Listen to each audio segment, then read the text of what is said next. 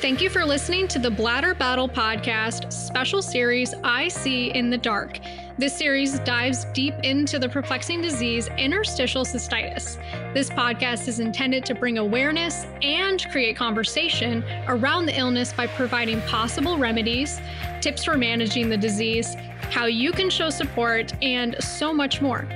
This podcast is not intended to be a medical alternative for physician care, nor to treat, cure, or prevent any illness or disease. Always consult with a physician for professional medical advice. Today, we are discussing a therapeutic method for coping and how it can be beneficial for those with interstitial cystitis.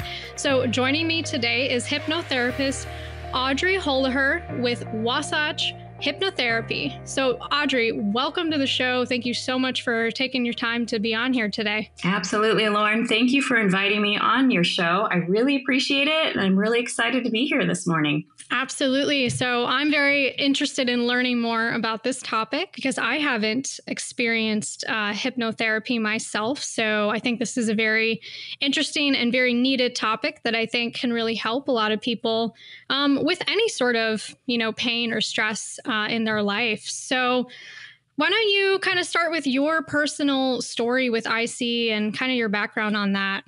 I'd love to. Yes. So probably very similar, perhaps, Lauren, to even your story and the story of your listeners. So not unique in that it took a long time to get diagnosed with interstitial cystitis, bladder pain syndrome. That's the bucket diagnosis I received in 2015. But that was after at least a decade of worsening and more frequent UTIs. So that's where it started with me. As far as symptoms, I don't know how far back it actually began. I don't think I'll probably ever know that. There wasn't really any smoking gun in terms of an injury or things that I could attribute to that could have caused it or anything like that. That can be the case for some folks. So it just really was a series of UTIs that eventually get to the negative UTI, which is kind of a known signal now for interstitial cystitis. Right. So it took a long time. And I had to go through several physicians from a urologist to a urogynecologist who didn't really appreciate the condition. So that was a struggle. And I finally found a very, very good urogynecologist. I was in Illinois at the time, who understood the signs and symptoms and even gave me the sheet about how ICBPS is now diagnosed. So as far as the diagnosis, in 2015, it was very helpful to find her because the urogyne got me in touch with the pelvic floor therapist. And that was a huge turning point for me. I call her the bladder whisperer. She was wonderful, and I can provide her information offline too for your audience if that's helpful. So yeah, she was very attuned to what was happening internally, found kind of the mechanical issue that was causing it, and so on. So that was really a turning point. But what I did at that time, this is before my hypnotherapy training, before it was something in my mind yet. I had seen many different practitioners at the time. And I think the putting all the puzzle pieces together from an acupuncturist to, she was also a doctor of Oriental medicine. So remedies, acupuncture, chiropractic, pelvic floor therapy for sure, distillations with my urogyne. I did everything. I wanted to get better as quickly as possible.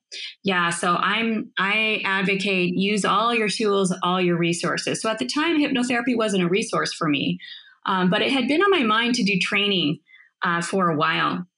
And in the my background really started with hypnotherapy and learning about hypnotic language patterns in late 90s. I studied neuro-linguistic programming, NLP, and that is modeled after people in systems theory and family therapy and Milton Erickson, who was considered the pioneer in medical hypnosis. So in the late 70s, he was modeled for his practices, which came to be known as hypnotic language patterns. And I just fell in love with those. I love to write. I love language. To create a really short story, I moved into the marketing advertising space and eventually into market research using visualization. So I've been using hypnotic language patterns to understand people's emotional connections in the branding, innovation, and consumer insight space. So the hypnotic language patterns, really understanding how people think, how they map their world based on their perceptions, and how those perceptions become reality, have been in my mindset for over 20 years. And that's how I first got exposed to this practice. So I eventually decided I really wanted to study more.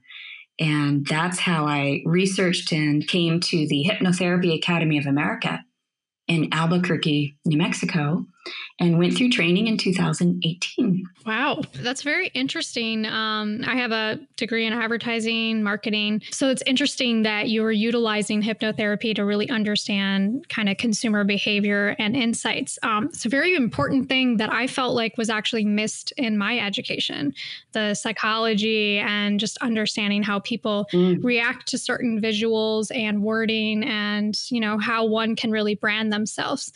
So that's a very interesting twist on it. And I think that's, you know, really incredible that then led you into wanting to learn more. So can you kind of tell us, you know, exactly what hypnotherapy is?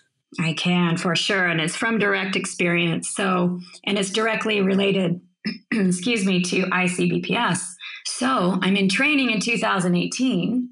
And on day 2, I have a flare.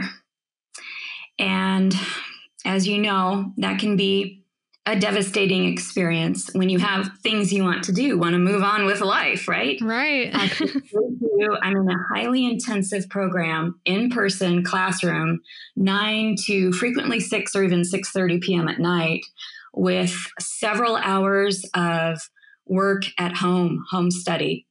And weekend meetings every other weekend with study groups. So this is an intensive program. It's day 2. I've got a pile of books in front of me, manuals I need to get through, and I know all the signs. It's hitting me. So I have a flare day 2, and all that emotional distress of a flare that comes up for me. Of what am I going to do? How am I going to get to an emergency room? How am I going to drive? Because I'm on the floor. Right. Nauseated, in pain. Yeah. And there's no one there. I've moved to Albuquerque temporarily to go 10 weeks straight through the program. So I don't have anyone to rely on.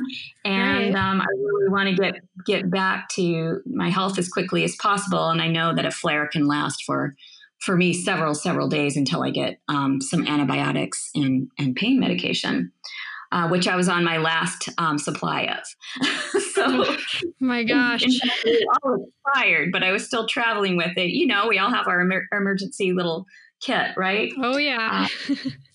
So, and then finally my cognitive brain starts kicking in, and I'm going to speak more about that through the distress. And I realize after connecting my school, telling them what's happening, and I did miss a few days, I realized, wait a minute, I'm surrounded by professional hypnotherapists. Not only that, I chose the school because it provides certification in something very special called Certified Medical Support Clinical Hypnotherapist. What that means is these folks are trained especially to handle pain and ailments. It requires special training. It's another module entirely. And that's what I intended to do myself, become certified as a medical support hypnotherapist. So I realize I'm surrounded by support and help. So I sign up for sessions immediately with my own hypnotherapist, who's a coach in the program and also is the hypnotherapist that did all the interviews for the overactive bladder study, which at this point in 2018 is still ongoing. This was the other reason I chose my school. This is why I chose a school, because they were involved in this study that really spoke to my heart and my experience. You know, I don't have overactive bladder, but IC is related, and mine looked a lot like overactive bladder at first and felt like it. So this was the hook for me to join this program. So here I have the opportunity to have a professional hypnotherapy session with Christian Raphael is the one who handled many of the interviews in the study. He gets it. He understands pelvic health. So I start with him. And Lauren, after just one session and doing my self-practice at home, which I'll speak to what that looks like too, my emotions calm down. Wow. And when the emotions calm down, the pain calms down. So let me address that quickly. So with hypnotherapy, what you're doing is you're learning to activate the parasympathetic nervous system. This is our relaxed and safe state. This is really the power behind meditation, prayer, mindfulness, hypnotherapy. In a nutshell, what you're doing is learning to use your mind to affect your physiology in a positive way. And that's what helped me immediately. Of course, I still take the medications.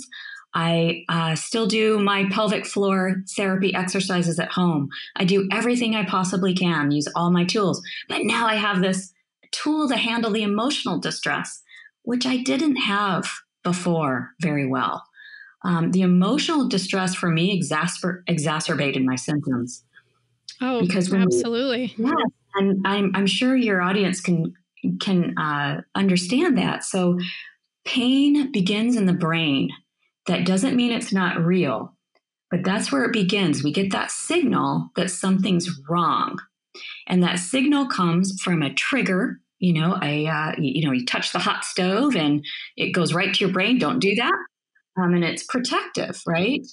The problem is when we start anticipating pain and we get into the fear, pain, anxiety cycle. Hypnotherapy, learning to practice self-hypnosis to calm your mind and affect your physiology and go into that relaxed state, that's really the power to nip that cycle in the bud. Once you understand how to do that, you are empowered in your own health. You are so empowered. And I felt that immediately. I felt so much more in control because the flare for me really took away my control. And it's something that I really want to get across to people is that when you have that little bit of power back, that you can calm yourself down and affect your physiology. It doesn't mean everything went away immediately, but it calmed to the point where I could now deal with it and use the rational part of my brain too, instead of just the emotional part of distress. So that's the power, is that by affecting your thoughts affect your physiology. So what you're doing in hypnotherapy is you're learning to go into that safe state at will more and more quickly. And that flare state, the anxiety state, that's the stress state. That's the sympathetic nervous system taking over. And that's where our pain gets even worse. And it's even proven in studies over time that as we wire that connection over and over again, that distress and the pain, it actually can increase your perception of pain. So if it seems like your flares are getting worse and worse, like mine did, that can very well be, in fact, happening. I can 100% relate. I used to say, before I even knew that I had IC, that my symptoms were coming on because of stress. And I actually remember my first urologist telling me that, stress cannot cause pain. And I thought that was just ridiculous because I really think it does. And you just explained it to me. So that's really incredible. And being able to control your state of mind so that you don't feel like you're trapped, can just move you forward. You might still have the symptoms, you might still have the pain, but if you feel like you're in control, that's just like the beginning of being able to heal and just have a more positive mindset going forward. And I think that everyone with any sort of autoimmune illness and IC, any sort of pain, can really relate to that feeling trapped in your mind. How do you move forward? How do you go forward from there? If you don't think that you can, being able to control your mind is so important. So I'm just so glad we're diving into this topic. Incredible with your story that you were surrounded by a clinical hypnotherapist that could really help you during a time where it's hard for us to like go to school and work and do things. Whenever a flare comes up, it makes it really difficult to carry on. So you were kind of in the perfect situation there, and that's, very fortunate. But I'm sure you learned a lot, by having an experience, needing to actually go through sessions while you're being trained, a really like hands-on experience there. So it's very incredible. So I definitely want to, kind of get into more of what a hypnotherapy session would kind of look like and how that even works, because I think a lot of people haven't really dived into this method of therapy. Yes, absolutely. So most people do ask me, well, what is it? How does hypnotherapy work? So let's get a little bit of background real quick just to ground. So think of the mind as three minds: the conscious mind, the subconscious mind, and the superconscious mind. So in hypnotherapy, you are actually, it's the application of self-hypnosis, which is just that mind-body relaxed state. That's all hypnosis is, like akin to prayer or meditation. The more you practice it, the better you get at it. And there's a lot of different mind-body practices out there. But in hypnotherapy, what we're doing is aligning the conscious, subconscious, and superconscious. So what I mean by that is your conscious mind is that inner chatterbox that's going on all day long. And it may not be helpful chatter, right? It might be helpful chatter like, I'm about to have a flare. I know it's coming. I'm not going to be able to work. I can't get on a plane. What am I going to do? All those things that went spinning through my head. I'm on day 2 of school. I'm going to fall behind. All that unhelpful chitter, chatter. In a typical hypnotherapy session, what we want to do is quiet the conscious mind so that we can send high quality information to the subconscious mind.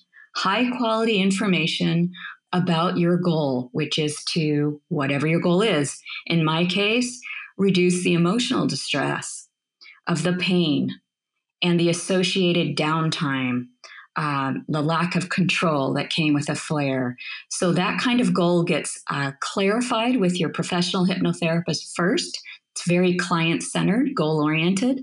We get that goal clear, and then we develop a positive belief that you can do that. You can take control back of your life and health, for example. That would be a very broad goal that we would narrow down. But once we do that, we send high quality information. We want to send the belief to your subconscious about your goal, because your subconscious is really where the transformation happens. The subconscious, think of it as a storehouse of all your memories and beliefs about yourself, about the world, about others, positive and negative. They may have been put there and reified or reinforced when you were a child. By parental figures, by peers, such as your classmates, your respected authority figure, maybe a clergy member, maybe a teacher.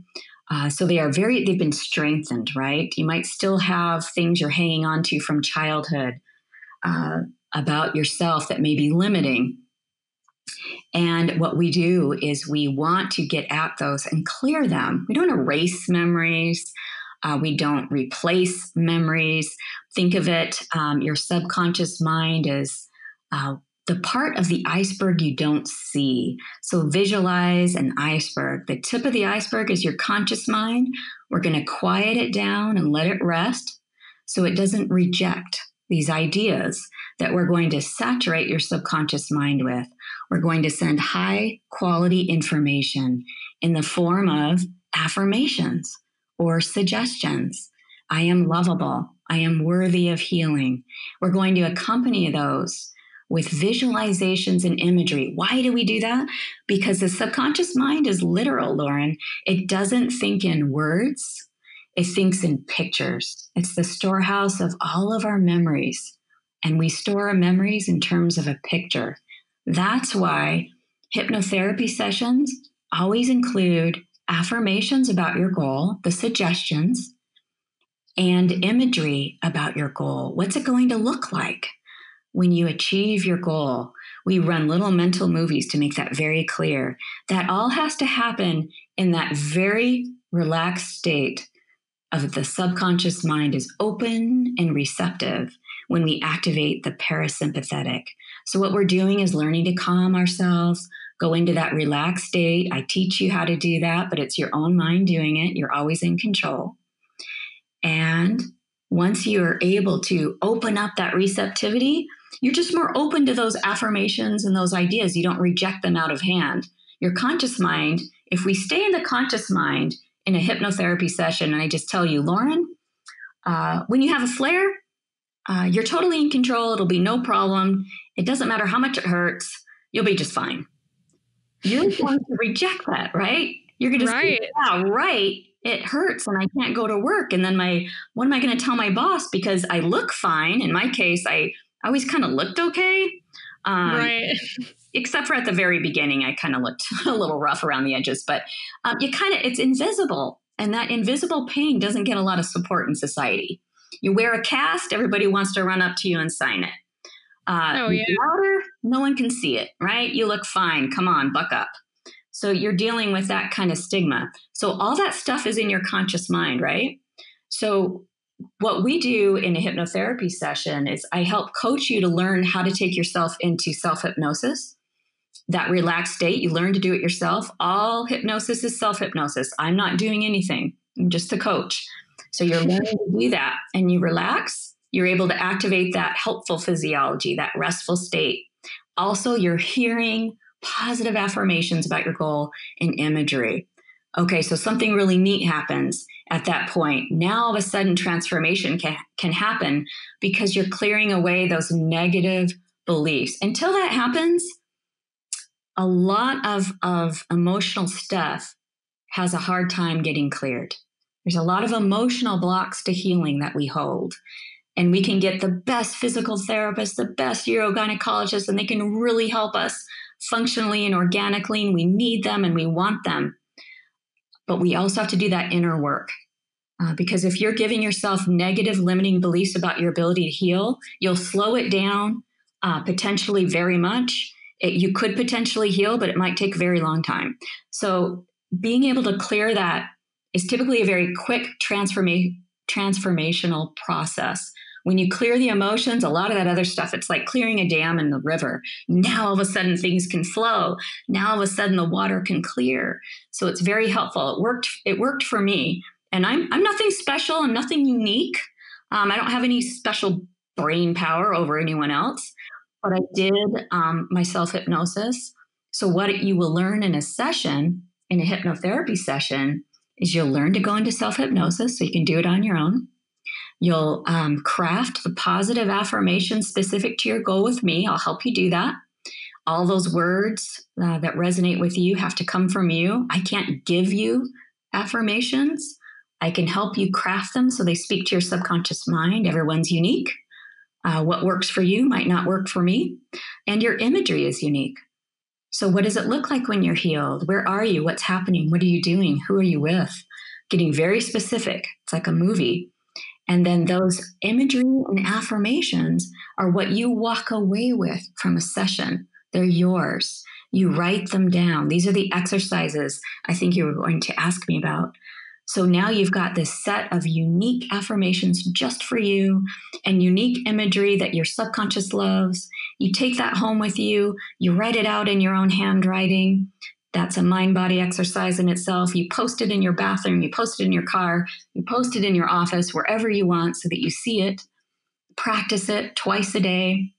I'll teach you how to do very easy self-hypnosis in 7 to 10 minutes a day, twice a day. When you wake up in the morning and before bed, look at your affirmations, read your affirmations. I will make you custom audio. Any good hypnotherapist will make you custom audios, and you listen to those. This is all the saturation process. You're reprogramming, rewiring your response. So it's completely different. Next time you have a flare, hopefully you won't have one, but if you do, you'll have a lot more resources available. And just knowing that has helped me tremendously, tremendously. So what you're doing is you're aligning your conscious with your subconscious. That's where transformation happens. The superconscious, where that comes in, that third mind, that's your problem solving ability. So some people think of that as their God mind or their higher self, or for me, I'm really connected to nature, and I feel that's where I connect to something larger than myself. It's very helpful to have some kind of mindset. Does not have to be religious, does not have to be spiritual. It's just a feeling of connection to universe or something larger. And what that does, Lauren, is it just helps you feel supported and provides problem-solving skills. And that's where you just really get connected and you start seeing solutions instead of problems.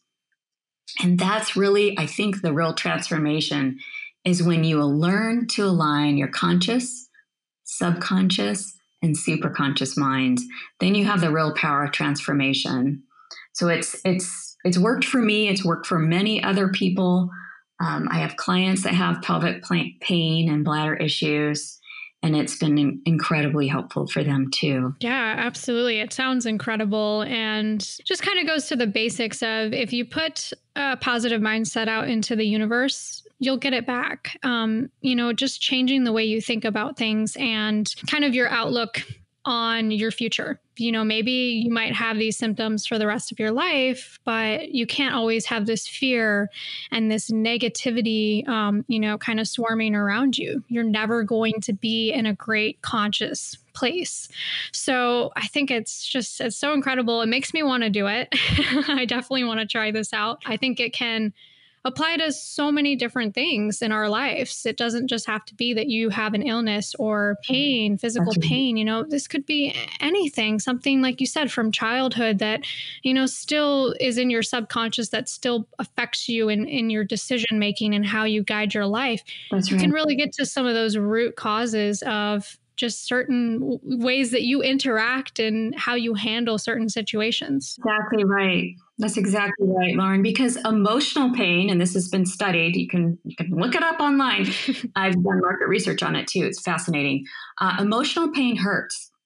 Depression also causes for a lot of people a lot of pain. So there's studies that show emotional pain can manifest just like physical pain. So, and a lot of people come to me really common with, and probably come to other hypnotherapists as well.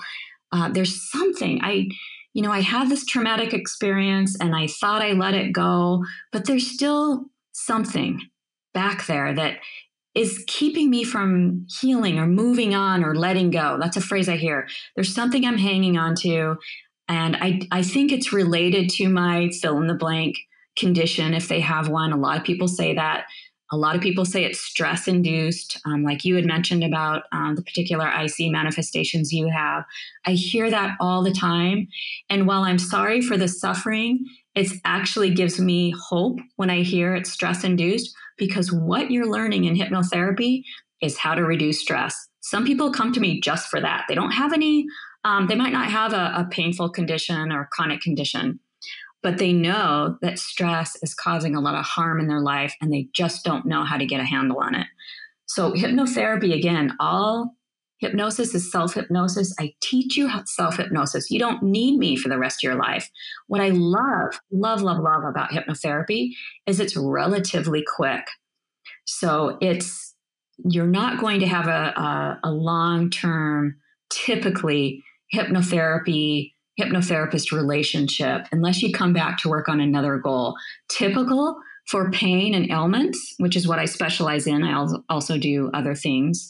But just so you know, 4 to 6 sessions is pretty typical. Now, for me, that's like, wow, that's fast. I'm a scientist by training. And so being pragmatic and practical and logical is very important to me, as well as using the emotional side of my brain. I respect both.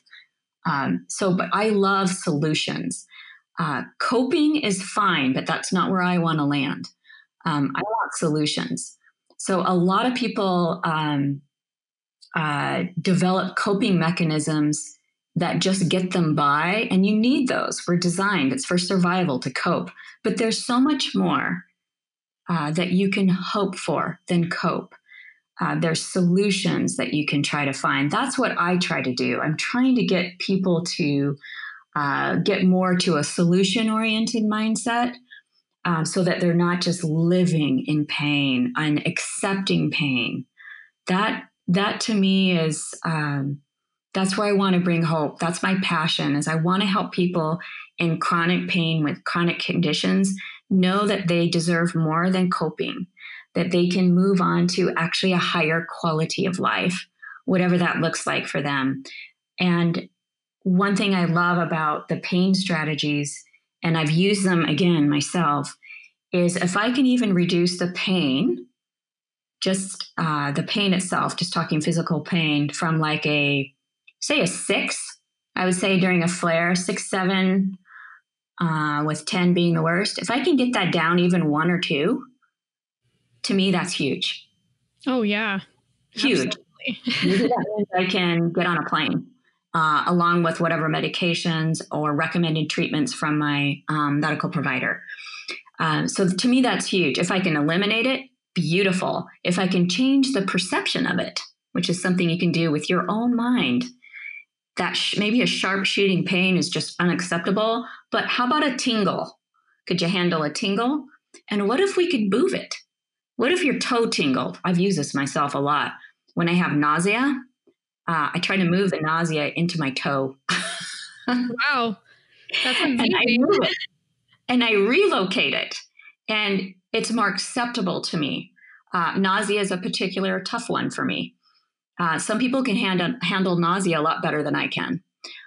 For me, I like to move it around, and then it helps me handle it a little bit better.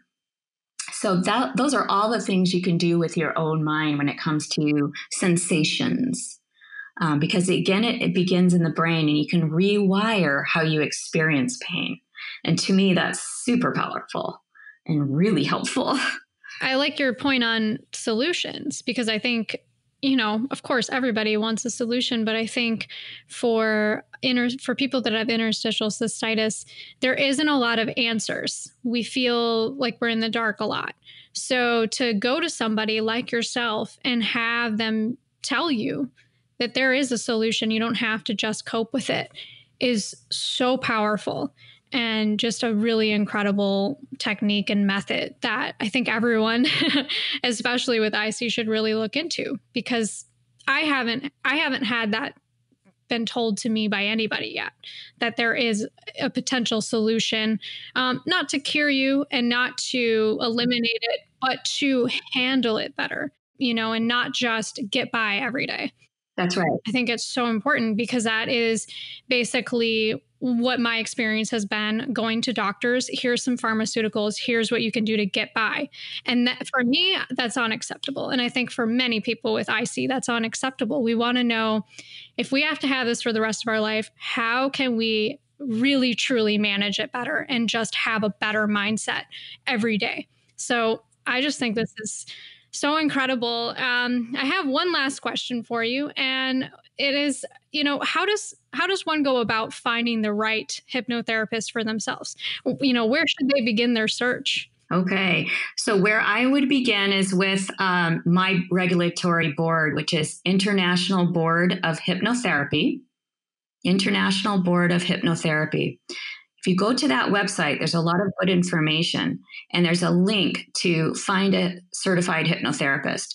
The reason why I recommend this is it is my alma mater. The regulatory board for my alma mater, Albuquerque, New Mexico, is where the Hypnotherapy Academy is based. And the IBH is our regulatory board. It's very important when you're looking for a hypnotherapist to find one that's regulated by a board. The licensing, there is no licensing in the US.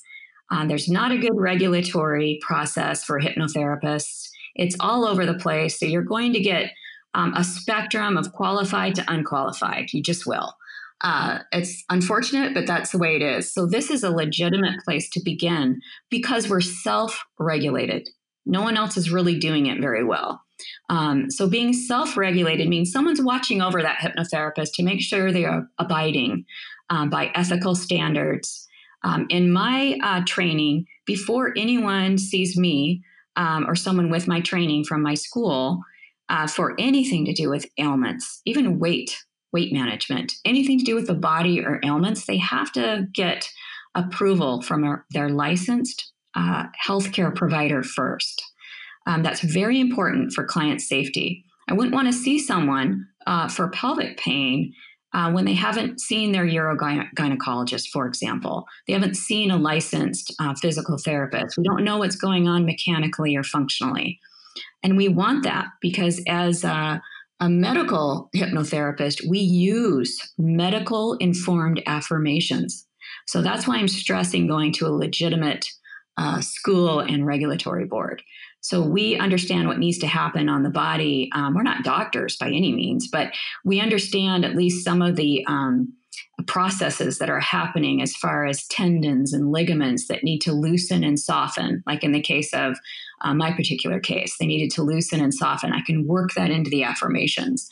So at that website, International Board of Hypnotherapy, you can locate a therapist with training like me. And next to their name, it'll say OAB protocol. That's the study. We didn't finish that story, actually. The study proved successful, Lauren. The point of the study was, is hypnotherapy inferior to pharmacotherapy for overactive bladder? The result? No, it's not.